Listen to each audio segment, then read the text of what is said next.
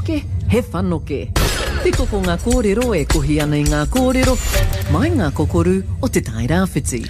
Ai e te iwi kei te koikoi kōrero tātou mai ngā kokoru o te tai rāwhiti te kara. Kei te wātea Ario riwi I nāia tonu nei e te iwi.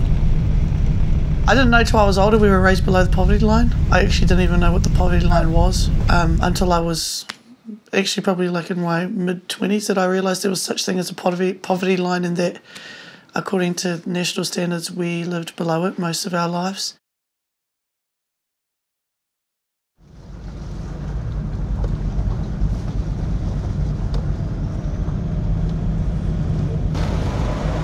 Man, look at those pines. It's from... That wind was so mean. See those ducks? They're just quacking away to all the animals in the neighbourhood to let them know there's someone here watching. I hate ducks. Growing up in a Māori community, and I don't know if it's just for Māori, police were the people that your parents threatened you with when you did something wrong. Like, I'll call the police on you. Oh, don't worry, I'm going to tell the police you don't wear your seatbelt. So from those kind of conversations, you tend to build an unhealthy relationship with police officers from a young age.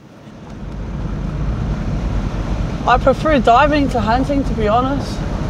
Diving, but obviously in the winter time I can't get into very much fishing and diving, so the next best thing is hunting. We can't kill that because it's so small, but where there's that, there's a mama. I'm just going to look up there. Probably nothing but babies.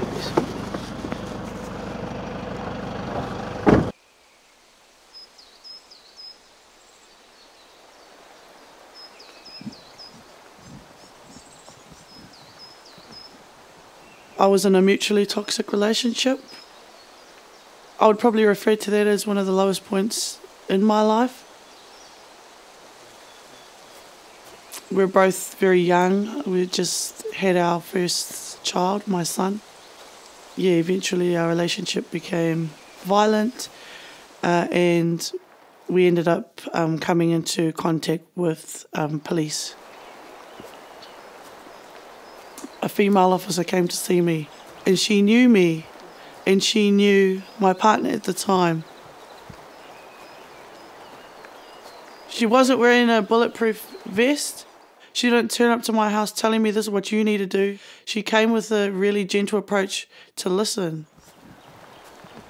Prior to a female officer coming to see me, I'd only been visited by male officers. I often felt judged and discriminated against. I felt like another Māori statistic. Until a Māori wāhine came into my life. And everything sort of changed from there. There's two things that I want to be. One is East Coast rugby referee and the other one is a cop. In the last 2 years I've been a referee.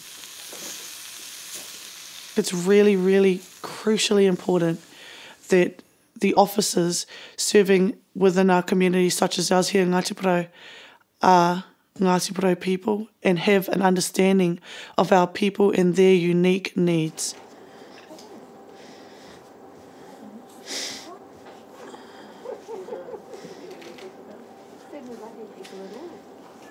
She sees somebody that's struggling, she's not shy to go, do you need my help? Whereas I might go, oh, they Ario, look like they need them. help. Yeah, they look like, but I don't want to approach them. Ario, you should go and do that. You should ask them if they're okay, where she's got the confidence. She's a people's person, and that's what you need.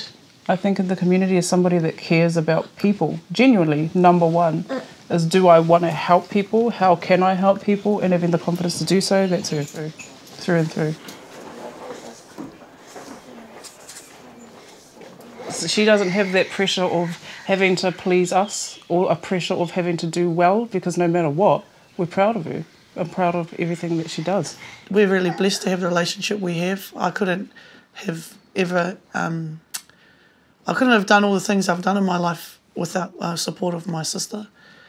It gives me a confidence to know that come what may, I can achieve anything because I have that support. You guys want a job? What is it? Go grab some of those cans and put 2, 4, 6, 8, 10, 12. 2 at each of the jars. We were already really close before our babies were born. But once our babies come, it was just another branch of love that I think grew. Being an auntie was the biggest, at that time, that was the best thing that ever happened to me. I'm going to get so emotional.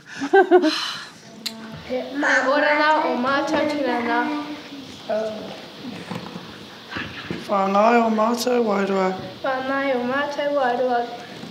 Ki te tara o te ora. Ki te tara o te ora, āmene. Yeah, it's very inconvenient that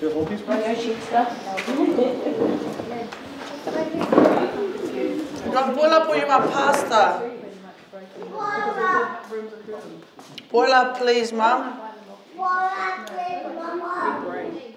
There's a specific way in which we prefer to be addressed, and there's a specific type of languaging that we use that is really close to aggressive but can also be jovial. And there's obviously not one way in which all Māori people behave or all Ngāti Porou people behave.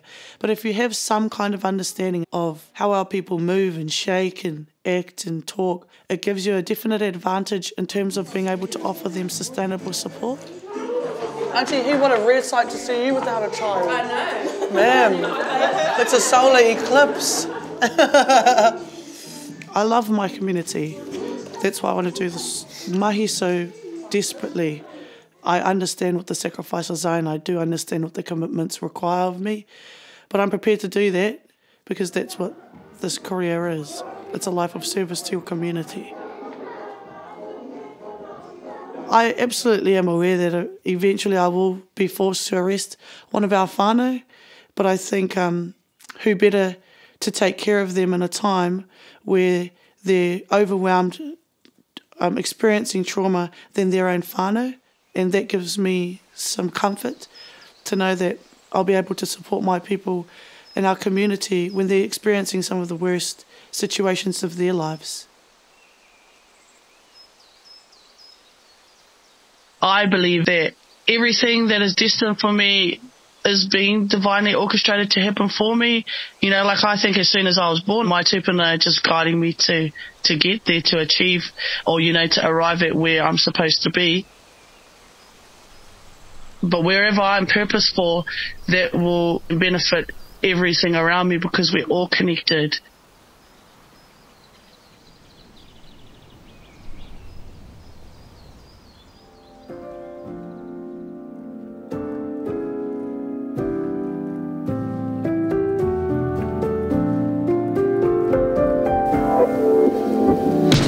What about love? Can't you see?